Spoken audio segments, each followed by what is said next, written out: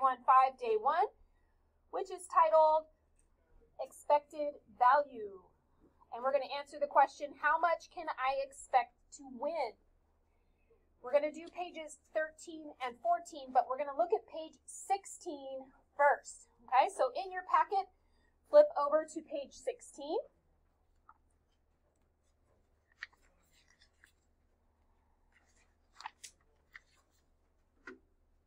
And you're going to go down to the bottom of page 16, where we have the math notes box. Okay? Math notes box are when they give you specific topics and they kind of like give definitions and example problems. Okay? So on page 16, it talks about unions, intersections, and complements. And it says a subset of outcomes from a sample space is called an event. For example, if you randomly chose an integer from 1 to 10, the sample space is 1, 2, 3, 4, 5, 6, 7, 8, 9, 10. The event prime numbers would be the set 2, 3, 5, and 7. And the event even numbers would be the set of 2, 4, 6, 8, 10. The complement of an event is the set of all outcomes in the sample space that are not in the original event. For example, the complement of prime numbers is the set of 1, 4, 6, 8, 9, 10. The intersection of two events is the event in which both the first event and the second event occur. So the intersection of the events 2, 3, 5, and 7 and 2, 4, 6, 8, 10 would be 2 because the number 2 is in both events. That is, 2 is both prime and even. The union of two events is the event in which the first event or the second event or both occur. So the union of the events 2, 3, 5, 7 and 2, 4, 6, 8, 10 is anything that appears in either of 2, 3, 4, 5, 6, 7, 8, and 10. Okay? The probability of randomly choosing a number that is prime or even is 8 out of 10 because there are 8 numbers in the union and 10 numbers total in the sample space, and the outcomes are equally likely. The probability of the union of the two events can be calculated by using the addition rule. The addition rule we talked about yesterday and is as follows. You're going to take the probability of one event plus the probability of the other event, and you're going to subtract any overlap. Okay? If you let event A be 2, 3, 5, 7 and event B be 2, 4, 6, 8, 10, then A would be 4 out of 10, B would be 5 out of 10, and their overlap would be 1 out of 10. Then the probability of drawing a prime number would be 4/10 plus 5/10 minus 1/10, which would be 8/10. All right. If you have a highlighter, you can highlight the words that I highlighted. If you don't have a highlighter, just go ahead and circle them with your pencil or pen. Any questions on that math notes box? All right, flip back over to page, what were we on? 13.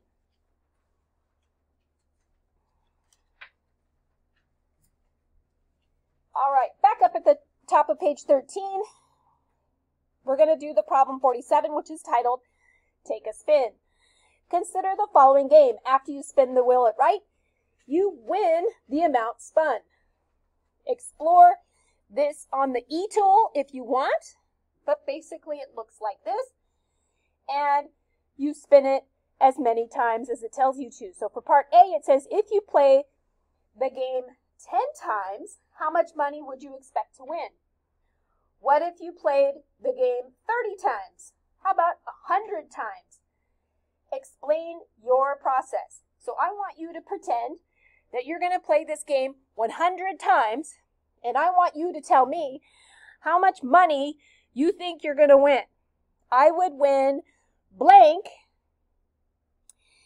because, and you're going to explain why you think you would win that much money. So write that down on your paper right now. Start with, I would win a certain amount of money because, and you're going to write down why you think you would win that much. All right?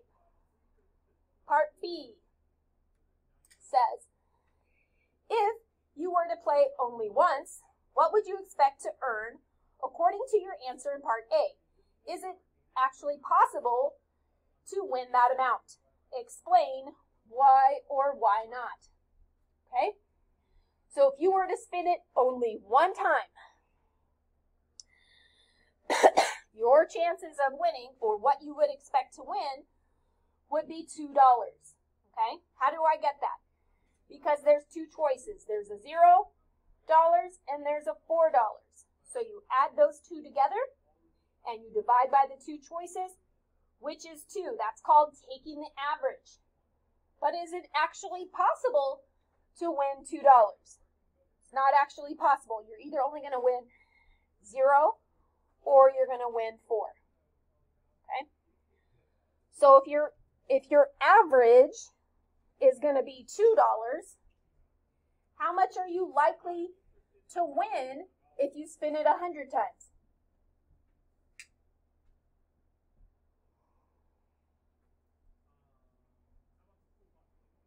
Anybody want to share their answer? You guessed 40? Anybody else? So you think you're only going to win 10 times? Yeah. 200? Because half of the time you might win $4 and half of the time you would win 0. So you would expect to win about $200. Why? Because this is evenly split. It's split right down the middle.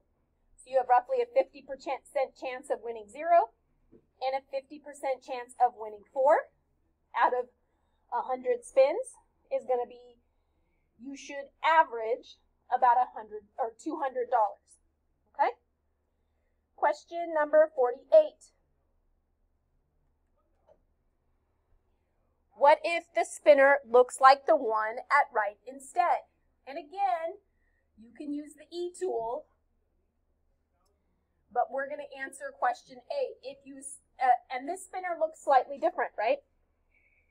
So we still have half of it at 0, but the other side is divided evenly into $4 and $100. Okay? If you win the amount that comes up on each spin, how much would you expect to win after 4 spins? What about after 100 spins? You're going to write down what you think you would win. So you're going to write, I would win blank.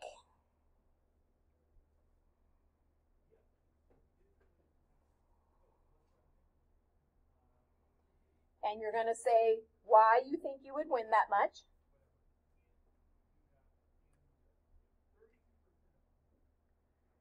Okay, now we're going to actually calculate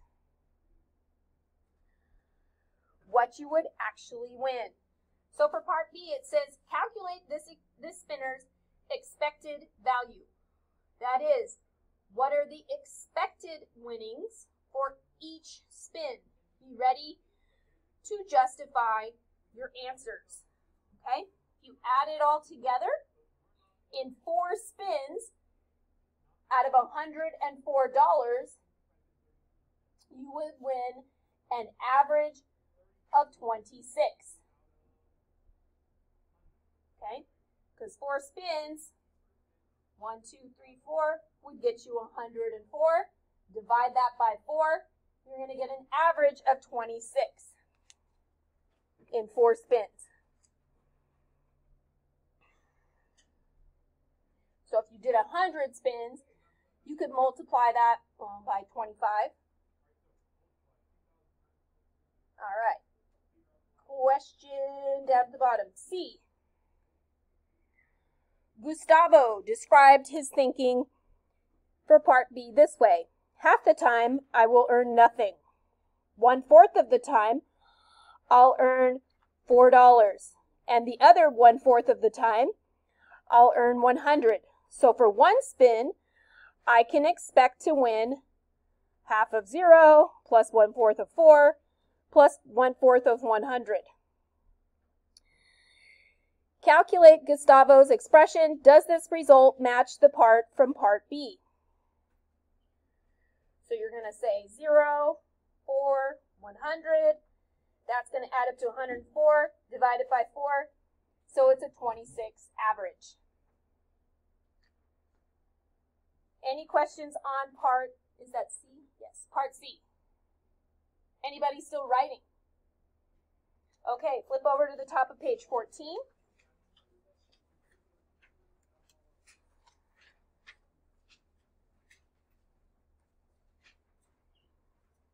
Up at the top of page 14, we have question 49. It says, Jesse has created the spinner at right. This time, if you land on a positive number, you win that amount of money. However, if you land on a negative number, you lose that amount of money. Want to try it? And you can try it on the e-tool when we break up into groups. But for now, we're just going to predict based on the way it's divided up. So part A says, before analyzing the spinner, predict whether a person would win money or lose money after after many spins. Okay? So this one has positive and negative numbers. 6, a 2, a -2, and a -5. So you're going to say, I predict that they would win money in the end or that they would lose money in the end. Okay? Then for part B, we're going to calculate the actual expected value. Okay? How does the result compare to your estimate, because you guessed in part A, to your estimate from part A? So let's say we did, bless you, we did 8 spins. Out of 8 spins, because this is divided into 8s, this is 4s, this is 4s, this is 1/8, this is 3/8. Okay? So it's likely that you would get the 6, the 6, the 2, the 2, 1 -2, and 3 -5s, because that's 3 of those. Okay? If you add up all of those different choices out of 8 times, you would get -1, and then -1 divided by 8 is -0.125. That's roughly 12.5 cents. But we don't have half pennies anymore. We have got rid of those a while ago in the United States. We only have full pennies. So we're going to round that up to 13 cents per game. You would actually lose. Okay? How many of you predicted that we would lose? Just a couple? Okay, awesome. Part C says, what would the expected value be if the spinner were fair? Discuss this with your team. What does it mean for a spinner to be fair? If the spinner was fair, it means that you would even out, or you would end up with 0 somehow. You wouldn't earn money and you wouldn't lose money. You would end up even. Okay? So for part D, it says, how could you change the spinner to make it fair? Draw your new spinner and show why it is fair. So for part D, you're going to say, I would make it fair by, and explain what you would do to make your spinner fair. And then over to the right, you're going to draw a spinner and you're going to fill it in so that it's fair, that it's going to come out even or 0.